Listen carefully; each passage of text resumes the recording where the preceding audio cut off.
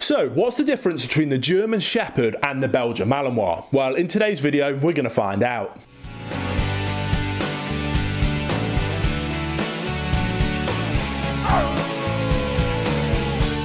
Welcome to the Canine Show. If we're just meeting, my name's Will. I'm a behaviourist, and on this channel I make videos just like this one to educate people about the amazing dog breeds that we all love. So if you are new here, please consider subscribing. Now, we've been spending a lot of time recently comparing the various different Mastiff type breeds, but one of the most common questions I get every time I make one of those videos is just what's the difference between a German Shepherd and a Belgian Malinois for people trying to choose between the two. So we're going to dedicate this whole video to really breaking down the entire differences between these two breeds, and we'll start off with their looks, which is the easy place to start. But as always, I really want to stress that you should never choose a dog solely based on their looks, and we'll discuss all the other important things after this. So it's really important that you stick around all the way to the end of this video to ensure you really have a deep understanding of the differences of the two breeds. Now, we should also note that Belgian Malinois are actually one of 4 different types of Belgian Shepherd. The main differences of the 4 are their coats, but as we're looking at the Malinois, that's where we'll start, and they are a medium-sized, incredibly athletic dog, and I mean incredibly athletic. They may very well be the perfect combination for all-round athleticism, combining insane speed, ungodly endurance, and still managing incredible levels of power. They can grow up to 66 centimeters tall and weigh around 30 kilos to around 25 inches or 70 pounds for my American friends. So in the world of guardian breeds, they're actually one of the smaller breeds, but we'll get on to why they're still so commonly used as guardians later on.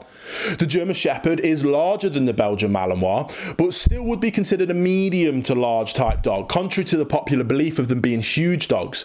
They grow a similar height, if not just a smidge taller, but they can weigh 40 kilograms or 90 pounds, so a good 10 kilos or 20 pounds or so heavier than the Belgian Malinois, which you can really see when you put them side to side. The German Shepherd is definitely the bulkier of the two breeds. The German Shepherd also has that famous sloping top line that falls away towards the dog's back legs. This was originally bred to give them explosive power in their lunges forward, but nowadays just often causes quite severe hip issues. But other than the weight differences and the sloping top line, it's somewhat easy to forgive people that might get the two breeds mixed up or just think that a Malinois might be a female German Shepherd. However, both do have that perfect scissor bite and long shepherd style muzzles with pointy triangular ears, and both have that infamous colouring that can be very similar. However, it is worth noting that Malinois actually have very consistent coats, but the German Shepherd actually comes in 2 varieties, with a short and a long haired variety with a huge amount of colours ranging from the traditional black and tan all the way to pure white. Now that we've covered their looks, we'll move on to their origins, as these can give us huge insights into why they are the way we see them today. And we'll start with the German Shepherd, and on the topic of the German Shepherd, before we go, we'll have a quick fact, and that's the fact that many people still refer to them as Alsatians. This is in fact exactly the same breed, and people started referring to them as Alsatians back after World War I, as people simply didn't want anything to do with Germany, and it wasn't until 1977 where it was officially changed back to the German Shepherd. However, many people still refer to them as Alsatians to this day. But back to their actual history, and the German Shepherd we see today was first developed in Germany at the end of the 18th century by a cavalry captain named Max von Stepnitz. He spent 35 years developing and promoting the breed to produce a trustworthy, reliable and handsome dog. He encouraged the police force in his native country of Germany to use German Shepherds, and during World War I, thousands of these dogs became part of the German army. German Shepherds were originally bred as herding dogs, and their job was to act as guardians for their large flocks. But the demand for herding dogs decreased over time, which is where Max von Stepnitz stepped in to promote the breed's other skills, while at the same time honing specific traits, namely a dog's stamina, strength, speed, intelligence and eagerness to please and work. Now, like I mentioned earlier, the Malinois is a type of Belgian Shepherd, so we'll be looking at the Belgian Shepherd's history to learn more about the dog we see today. The Belgian Shepherd is thought to be an ancient breed that dates back to the Middle Ages. The breed was developed in the late 1800s in Belgium, with the 4 varieties being created in different regions of the country. A Belgian breed club was set up in the late 1800s, and by 1891 the 4 varieties of Belgian Shepherd were given their own individual breed standards, which were established by a Belgian vet. These handsome dogs remained popular for many years, and they were even used during World War I and II to carry messages to and from the front line, as well as pulling ambulance carts and machine gun carts. Over time, the breed has become really well known in other parts of the world, really including here in the UK.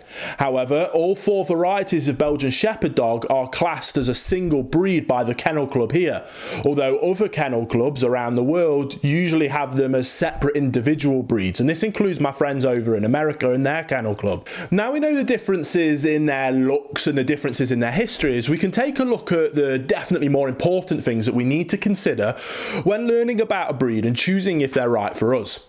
And those main things are temperament, energy levels, exercise requirements, trainability, as well as health and life expectancy, which is where we'll start. And we'll start with the German Shepherd, who has a life expectancy of 9 to 12 years and often suffer from hip and elbow dysplasia, pituitary dwarfism, exocrine pancreatic insufficiencies, degenerative myelopathy, panastatus, bloat and gastric torsion, and epilepsy, whereas the Belgian Malinois has a life expectancy of around 10 to 14 years and just really suffers from hip dysplasia, eye issues, epilepsy, sensitivity to anaesthetics, dermatitis and bloat.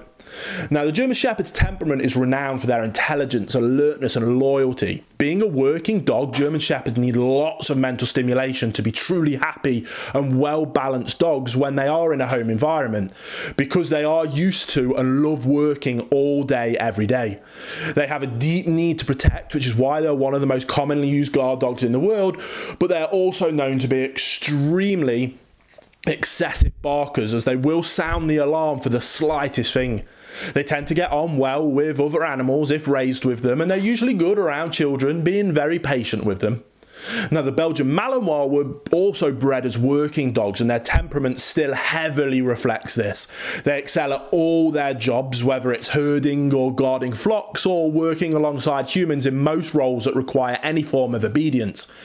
It is very important for these intelligent and energetic dogs to be kept busy, especially in the home environment, or they really are known to become very destructive if they become so bored so quickly, which is made worse by the fact that they suffer from severe separation anxiety, and their desire to be with and working with people is so strong. They have extremely strong prey drives and will chase anything that runs or flees from them. They are known to be extreme barkers as well. However, they do form deep bonds with their family, and that does include children, but it's a common behavioural problem with Malinois for them to try and herd children if not well trained and well exercised, and this will include them nipping at heels. This problem behaviour is so common with behaviourists called to help owners with Malinois that they are very rarely recommended as family companions, as most families cannot really dedicate the time required to keep them busy and happy. I'm not going to spend much time on intelligence and trainability, as if you don't already know, it's simply incredible.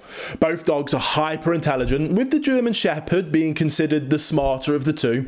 However, both are extremely keen to work and eager to please, which makes training them to an extremely high level very doable, especially for experienced trainers.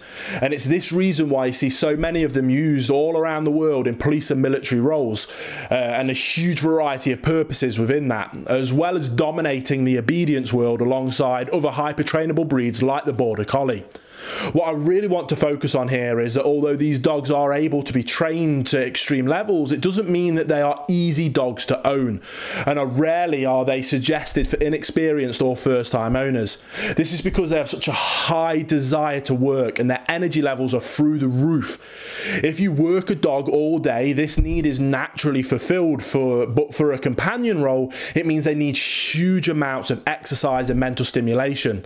Both need at least 2 hours of of exercise and then a bunch of mental stimulation on top of that. And the Malinois in particular probably needs even more than that every day for them to even somewhat settle down in the home environment. So to summarize, both breeds are somewhat similar in terms of looks, and both have deep working lineages, which means they are both hyper trainable, but both need huge amounts of exercise and mental stimulation, which means they're not necessarily suitable for a wide variety of people.